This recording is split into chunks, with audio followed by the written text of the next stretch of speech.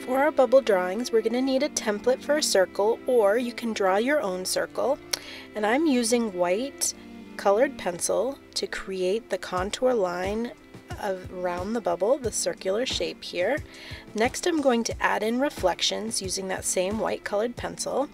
And these reflections will usually be similar shapes to the lightest objects around the environment where you are creating your bubbles. So in this room, the lights are kind of rectangular shaped. So I'm imagining what these bubbles would look like if they were in this room, and they would be kind of curved rectangles that would be similar to the shapes of the lights that we have overhead in this room. And I'm making it curved because this is a sphere, so the form of this sphere would make the reflections round. If they were flat rectangles, then it wouldn't look like it had much depth.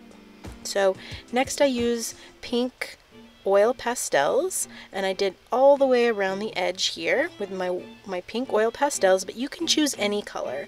So you usually get a rainbow effect in the bubbles, so you can start with any colors and use any colors you like. Next I'm going to add some blue in, and I'm just going to draw it right next to the pink, maybe even overlapping a little bit of the pink.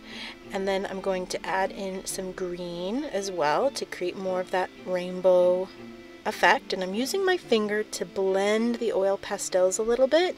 That will help make them look a bit more smooth, and it also creates sort of a glare that you would see in the bubble, and it helps it to look a little bit more three-dimensional.